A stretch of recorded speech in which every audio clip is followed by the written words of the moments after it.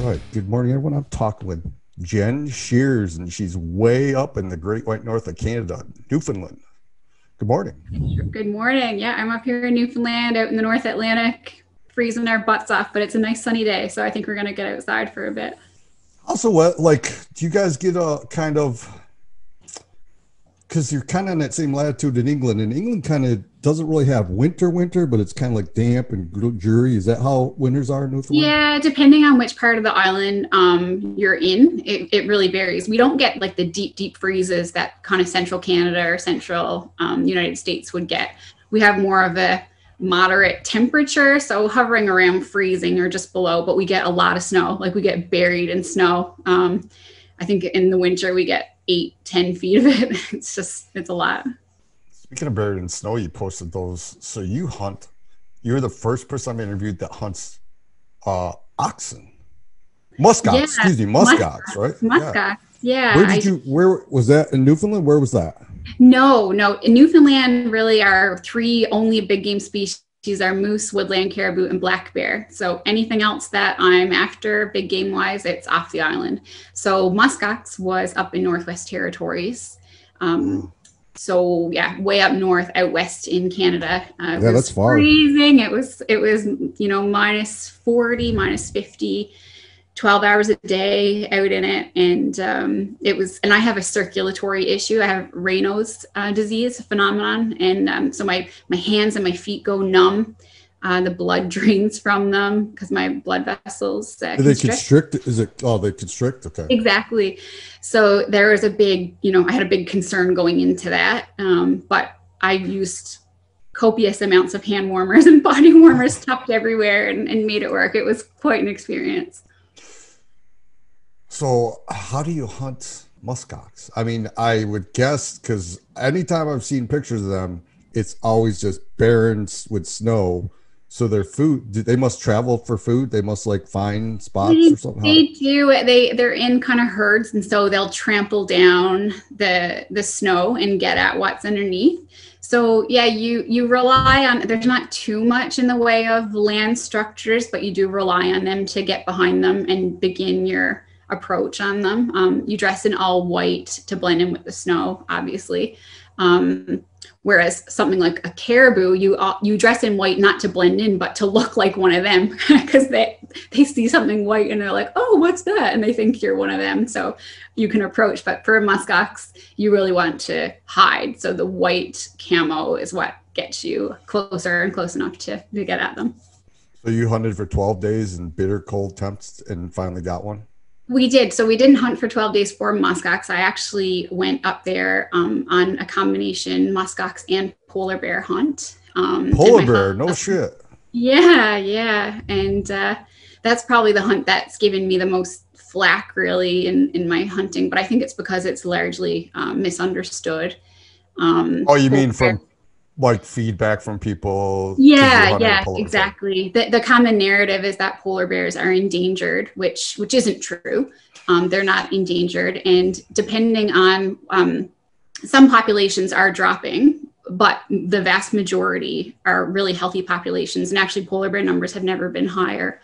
They've never been recorded to be higher worldwide. So they're doing quite well. And when in the hunting industry and lifestyle, we always talk about using science to determine whether hunts are sustainable and should go ahead. And so this particular one has been deemed to be sustainable and non-detrimental to the population by the scientists, by the people on the ground.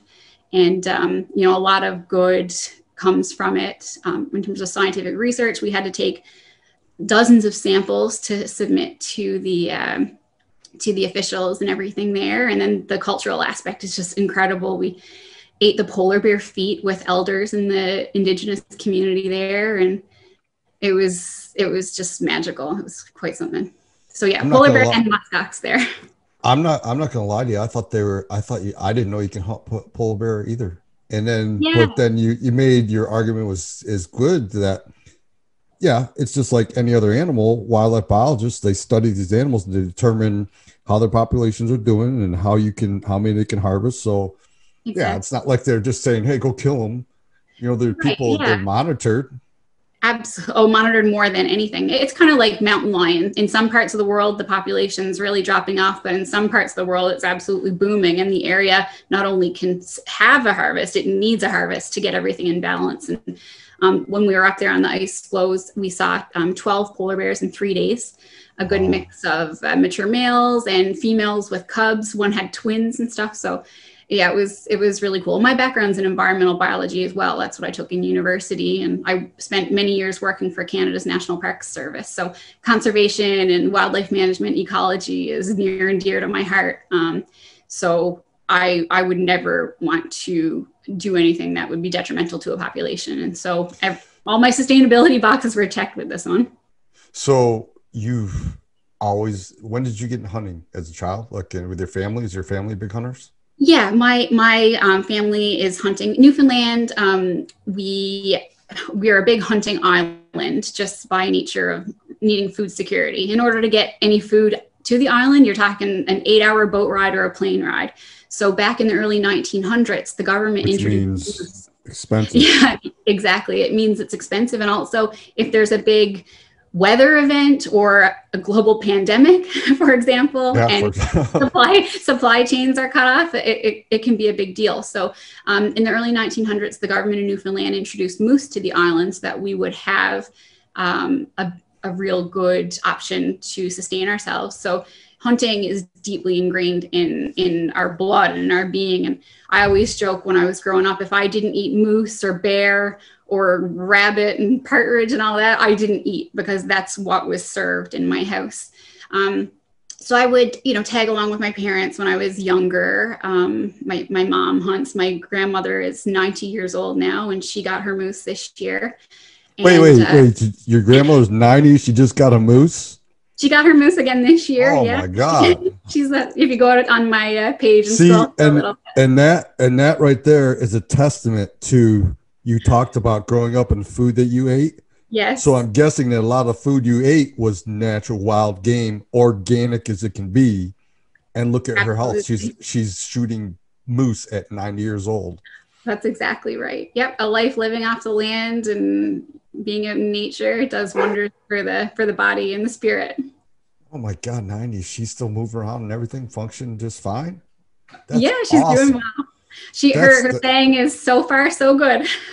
That's my goal, is to be able to be, that's mainly why I work out now, so I can be able to move when I'm 90, Oh my God, that is, what did she get it with? Did she rifle? Yeah, with a 308, I think. Oh my God. And she was out there, like she wasn't sitting in a chair on a porch? No, at my parents' cabin, there's a good vantage point. So they spotted one and they were just able to walk down the hill and she got a shot at it. So it was awesome. Perfect.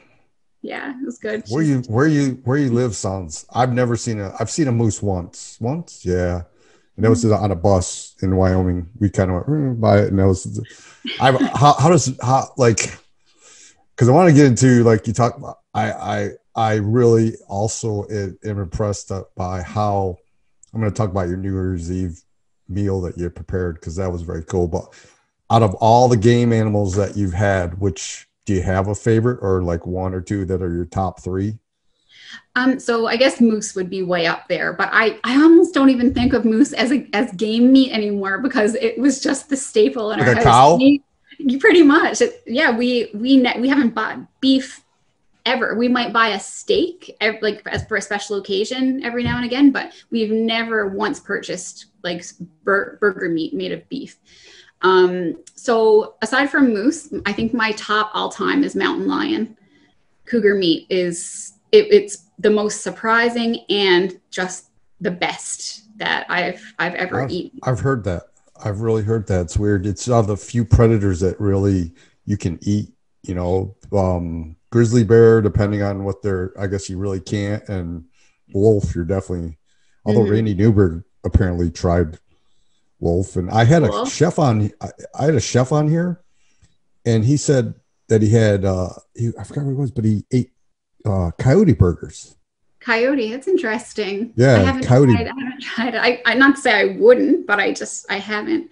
Lynx is also good. It's another cat type, species like the mountain lion. Right. but the meat is, it's a white meat. It's like pork tenderloin, only better. It's so Where do you, where do you hunt mountain lion in Canada? Do you go, again, do you go out west more? Out west, yeah. I got mine on Vancouver Island, and so there they have a huge population of mountain lion, and I think residents out there can harvest 2 a year.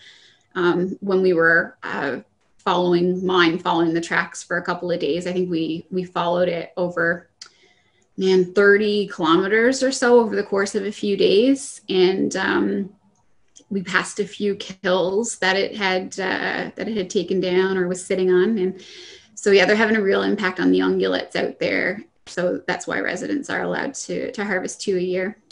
So you pretty much hunt all across Canada. Yeah. Certainly, like my sheep hunts and stuff, they've been in Canada. We did go to New Zealand and South Africa. That was in 2017 and 2018. But there's so much close to home in terms of North American species that we enjoy hunting, and so I would like to get my Super 10. I just have one left, which is an antelope, a pronghorn. So hopefully that'll happen. Are they in the prairies in Canada like they are out here? They are, yes. Are they? So that'd be like Winnipeg, like so Winnipeg is Manitoba, right? Well, yeah, Winnipeg is in Manitoba. Yeah, exactly. So out around there, also potentially in the States. We'll see. For the longest time, deer is what I had left on my list as well. And it's so funny to people because everyone grows up hunting deer. I just shook my head when you said deer. I was like, really? That'd be like I think of one of the first things you kill. But in Newfoundland, there are no deer. So I had hunted in South Africa and New Zealand and been on mountain goat hunts and sheep hunts. And here I was going on my first deer hunt, and everyone at camp was laughing at me. Wow. That's odd. That's like one of the first ones everyone learns how to hunt. That's it. We just don't have. Now, when you hunt, have you hunted here in the U.S.? I haven't actually. I did go down to Gunworks in Wyoming to their long-range university. So I was doing some shooting down there, but I haven't actually hunted. And I was supposed to go to New Mexico last year with Bear Hide, which is a rifle case company that I'm working with. But COVID threw all that out the window. I was also supposed to go to Alaska last summer as well on a sheep hunt, but COVID again canceled that. But having said that, some good things have come out of it, because although it sucks for the outfitters in Canada with the border closure, it really opened up opportunities for Canadians to get hunts that would normally be out of reach for us, price-wise and accessibility-wise. So I got in an unexpected Dall's sheep hunt and a bighorn hunt. Carrie and I went to Alberta and we doubled on bighorn one day this summer. So although it's been bad, it was a good hunting year for us. So if you were to come do you have to pay? I mean, do your sponsors cover your fees, or do you have to pay out of pocket to hunt? Yeah, no, we pay for our hunts. Yep. So if you were to hunt, say, New Mexico, do you just pay non-resident fee, or do you also have to pay some sort of internationals?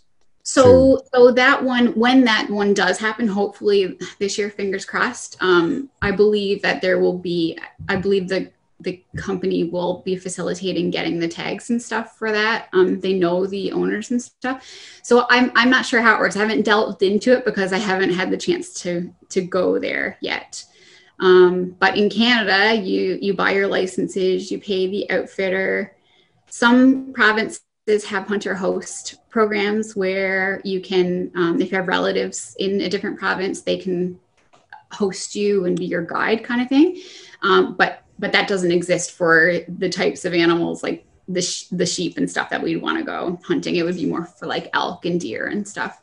So yeah. You can't just go on you have to get an outfitter to hunt in Canada, even if it is a Canadian resident as well? Yeah, it goes by province. Each province has their own tag system. So some places you can put in for a draw for very limited tags and very limited species, but as a whole, you do need to go through an outfitter. Like here in Newfoundland, if you want to come and get a moose or a bear or a caribou and you're from a different province, you would 100% need to go through an outfitter. There's no lottery tag system whatsoever for non-residents here.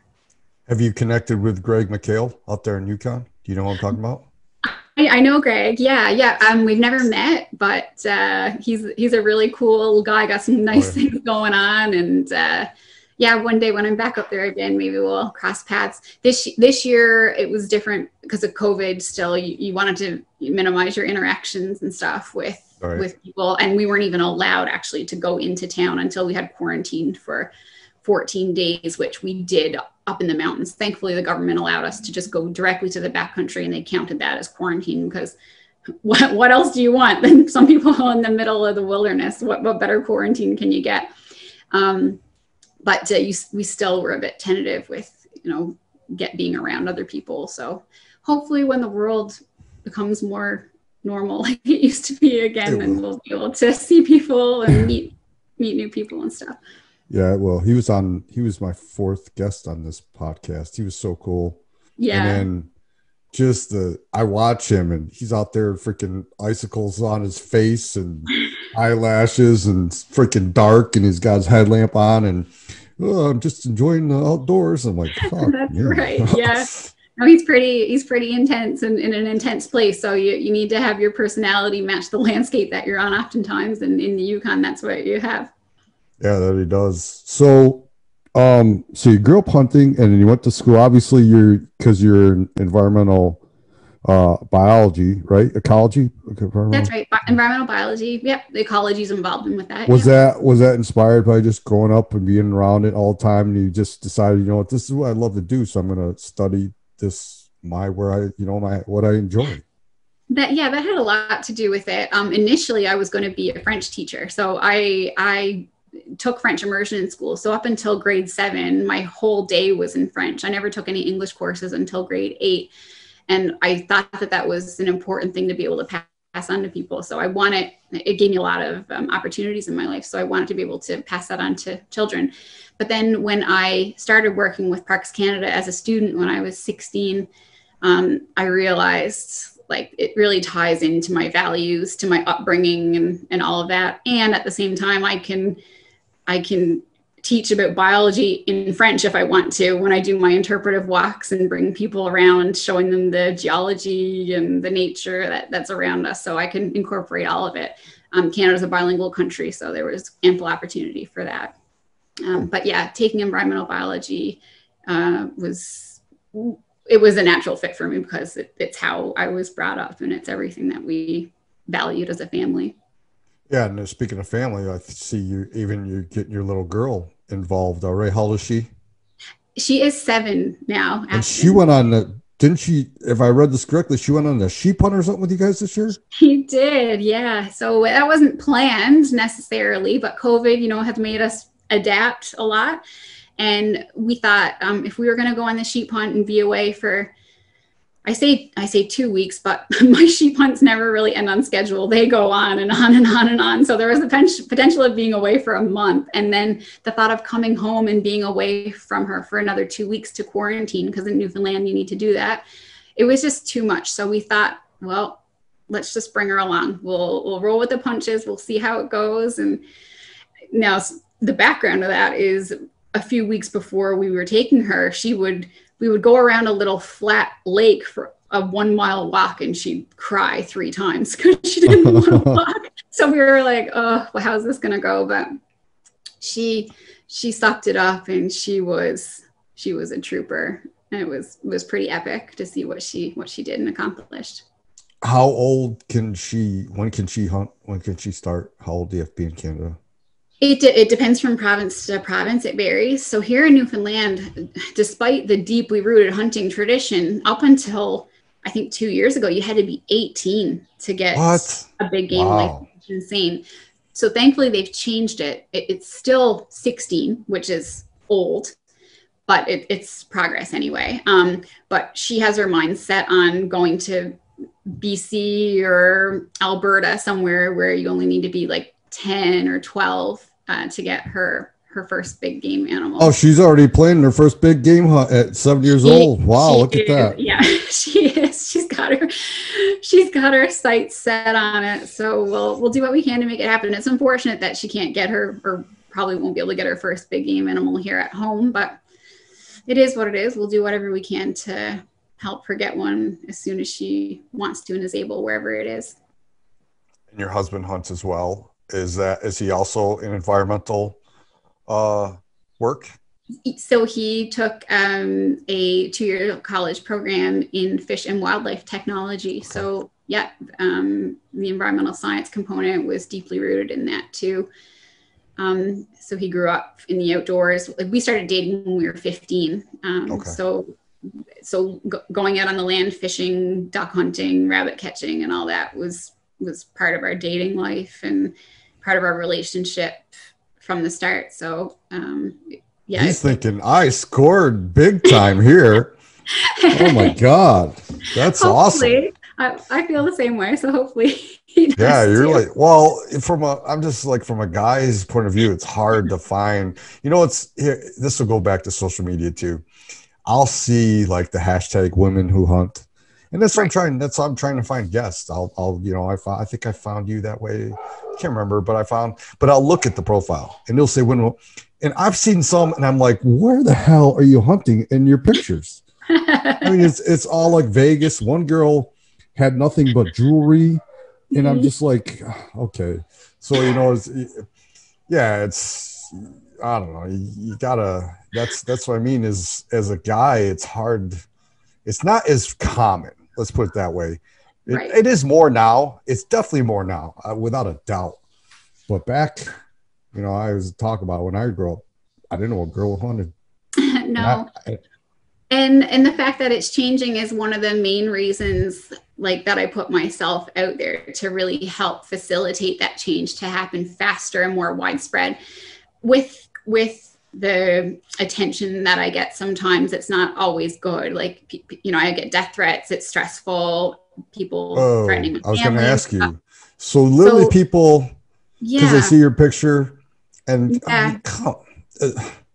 that's insane. I mean, people got to get over themselves. Just because you don't agree with something doesn't mean you got to threaten their lives. No, have a conversation.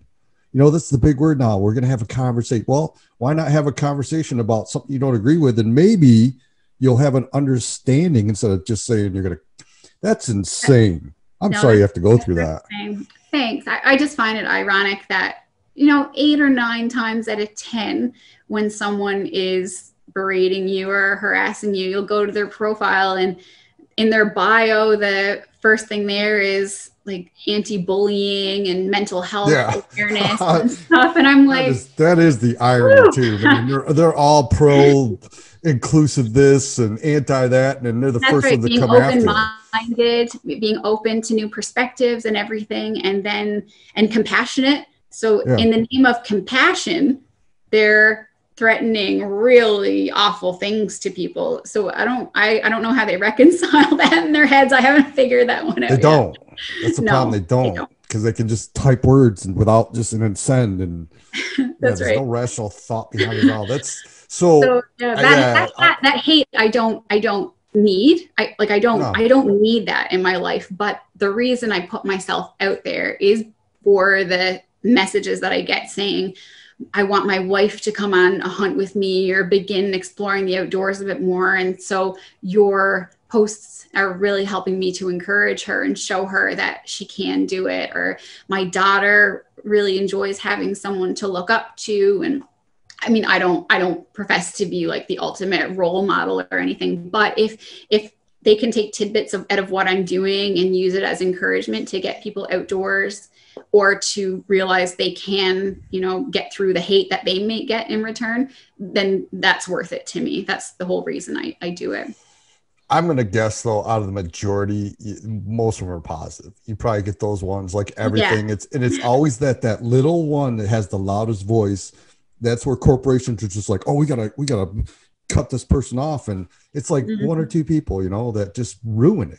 That's right. Yeah, no, but by far it's positive. The worst comes when a celebrity or someone with a big reach picks up on one post that they don't like, and then they share it to their audience and solicit them to come harass me or whoever. That's really when it gets overwhelming. And then you need to, like, I don't mind that stuff, but where it concerns me is if they all start reporting it, then there's a risk to the account. And again, that's first world problems, but it would be really inconvenient if, you know, it all got shut down. So that's where I don't really like it, and I'm mindful of it, but it is what it is. That's what the block button is there for sometimes. Exactly. So one thing I want to circle back to one of the things that I loved when I saw your New Year's Day preparation, your meal. And the cool thing is what you did is all the meals that you made, you had those game animals, like pictures of that was so cool, because now you're seeing, okay, you see some meat, but this is where it came from. This is the animal. And, you know, that's so what gave you that? Is that something you always do? Is that a traditional thing, or is it something you thought of, or? Yeah, it's something that we thought of. It's a tradition now. I think it was our third or fourth year doing it. For me, it's just about celebrating the year that was, and the year that was involves all of my harvests, and sharing it with my community, my friends, my family, and really giving them the feel of the field to table process. And to have the pictures there, like some people, I haven't heard people say this, but I get the sense that some might find it a bit odd that the pictures of the animals are there next to the plate. But to me, it's a concrete link to see exactly, like you said, where that meat came from, and an acknowledgement and an appreciation for the animal that died so that we can have this meal. So yeah, it was something that I came up with a couple of years ago, and it's just grown from year to year. And now people ask if they can come to our house for New Year's so that they can experience it. You know, as you were explaining, I was just thinking, man, I wouldn't have to bring anything, because she's going to have a big old spread on here. Exactly. I could bring like a bottle of wine or something. She's going to have all the food. That's right. Well, I do make a mean sangria, a big vat of it, so you don't even need to bring wine. Hey, just bring yourself. That's even better. Exactly. That's awesome. And which means also that you do all your processing and everything, right? You like sustainability. You like all of it, from the kill, the cleanup, everything. You do all of that. Everything. Yeah, we're involved, elbows deep, armpits deep, and right from getting the animal to bringing it home, processing it, preparing it, serving it, eating it. So it's really cool. One of the best examples of that whole process that I'm proud of and so happy with was in 2020 last year as well. I got my first archery black bear, and one of my girlfriends came along with me, and she's a non-hunter. She was there for the sit, for the shot, for the tracking, for the processing, for the preparation, and for the first meal from it. So that even went a step beyond what we do at New Year's Eve, because people see the picture of when we got it and then they eat what we prepared. But my friend Jen was with me for the whole thing with my black bear, and that kind of upped it another level for her. So sharing that is huge to me. One thing I've learned about black bears, because they're really greasy and a lot of fat on them. Do you take the fat and render it down and use it? And I've heard people use it in baking, a lot of time in baking. Yeah, you can make soaps and stuff out of it too, which is neat. You can grease your boots with it and everything. We don't use as much of it as we could or should, but it's something that I will get into more. There are so many purposes for it. Candles as well. You can make some pretty cool ones. Yeah, the opportunities are endless. Really, it's fascinating. What's your favorite? Because you said you bow hunt. What's your favorite weapon, bow or gun? I find it really hard to pick between the two because they're so different. Like the mindset and everything is different. I love the proximity that you need to be in with your bow. You need to be in that really need to be in that tight range.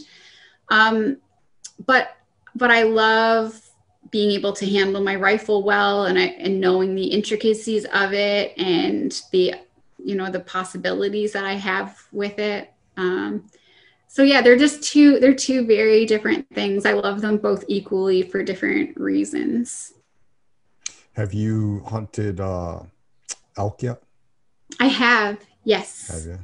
I got an elk in BC, and I got it with my rifle. Now I could have gotten one many times over with a bow. I had elk screaming at me at 5-6 yards the year before, but the area has a 6-point rule, and all the elk that would come in were these gigantic 5s.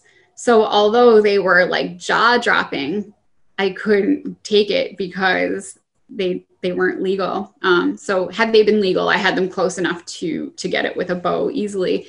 The one I ended up getting, though, I ended up getting it at about 400 yards with my rifle. But I was really thankful to have the experience from the year before, because that made me understand and appreciate what elk hunting really can be, to have them coming in and there's like an elephant in the forest coming at you and the trees are rattling and stuff.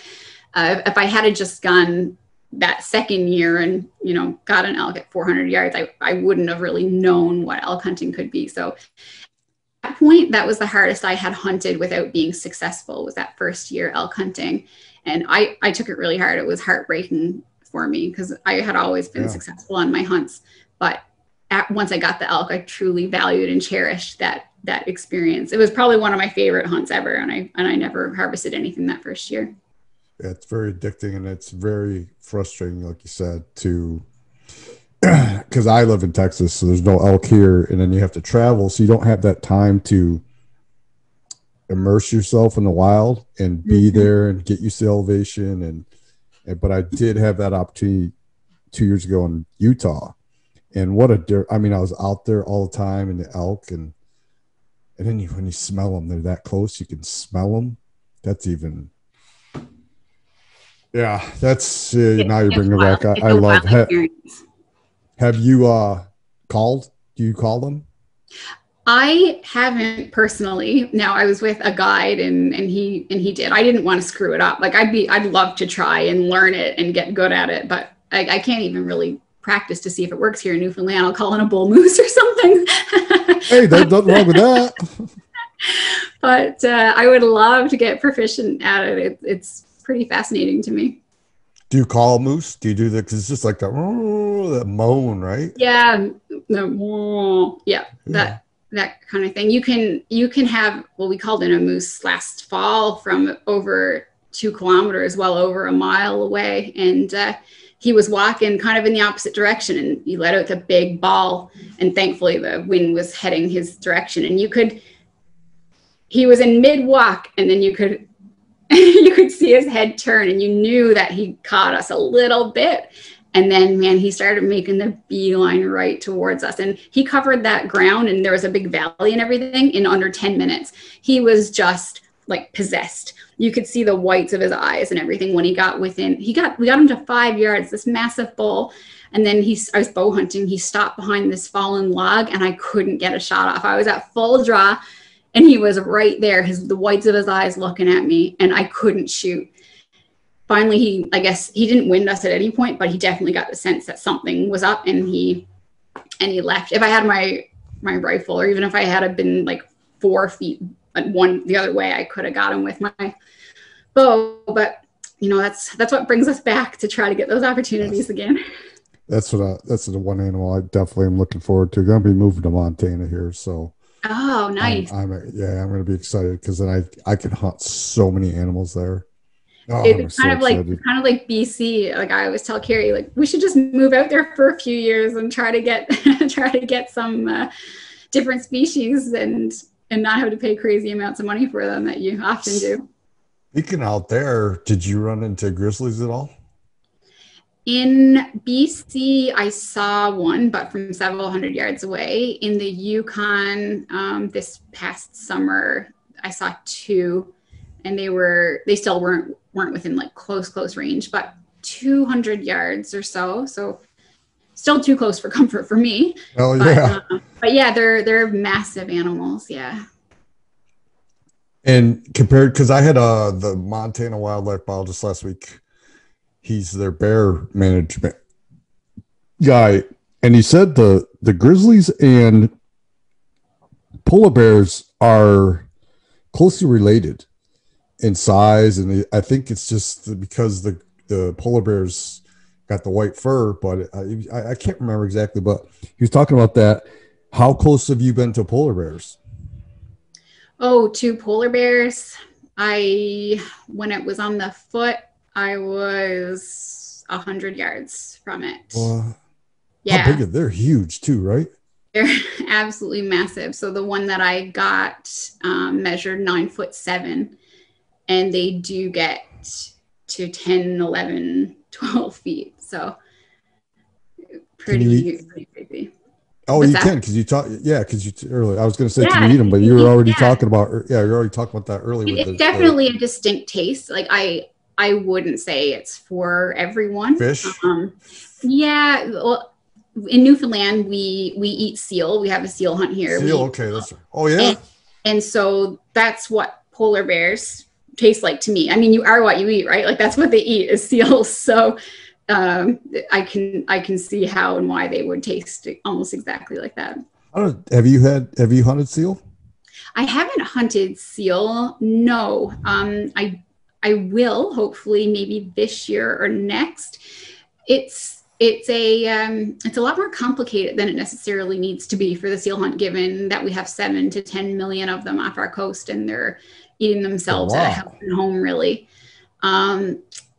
So but the animal rights people have fought so hard against the seal hunt that there's a lot of red tape that you need to go through in order to get a license. So you need to take a multi-day training course typically and stuff. Like it's like the only species that I know of, species specific, that you need a course to be able to go out and do the harvest. But it's gotten such negative attention over the years that the government implemented it to try to humor those groups and say, well, we're going to do it as humanely as possible. Veterinarians developed a 3-step process to harvesting the seals to make sure it's done humanely and all of that. So there are barriers in place, but hopefully I'll get the course done and I'll be able to go out. Carrie has hunted seals though in the past. So how are you supposed to humanely hunt? How do you go about that? Like how do you hunt them to meet their standards? Yeah, the whole thing the animal rights groups were always putting out there is that the seals were being skinned alive, which isn't true, but that's what their media thing put out there. So in order to go through the 3-step process, it involves shooting at first. It involves, it sounds bad, but crushing the skull to make sure that it's killed, and then having it bleed out before you take the meat and take the fur off of it. So those 3 steps need to happen before the fur and the meat removal is permitted. It all stems back in the when people see seal hunts or think of seal hunting, they think of the baby white coats, the white baby seals, but that hasn't been permitted in Canada since 1987. So, we're talking 30 odd years ago, 33, 34 years ago or something. Anyway, at that time, they were babies. They were like infant seals and they wouldn't run away. So you could actually go up and club them on the head, which is what gives us the whole bad rap. But when you think about it, it's actually the most humane way because it's instant, it's blunt. They're not on floating ice pans when you're trying to shoot with your gun, on the seas and stuff. But since that got banned, now you're dealing with older seals who are independent and can run away. So you can't just walk up to it and clock it, right? So you do shoot it first. From a distance, and then you carry on with the rest of the 3-step process. Is their meat good? Yeah, it is good. I don't necessarily like the traditional seal flipper dinner that is common in Newfoundland, but you do a bit of the seal flippers are really good. Apparently.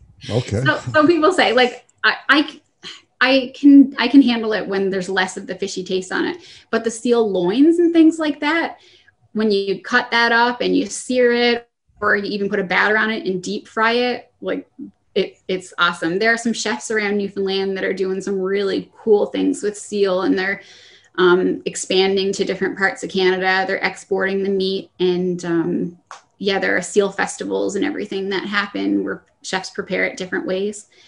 And then I have a business that sells seal fur products like boots and hats and coats and mitts and stuff.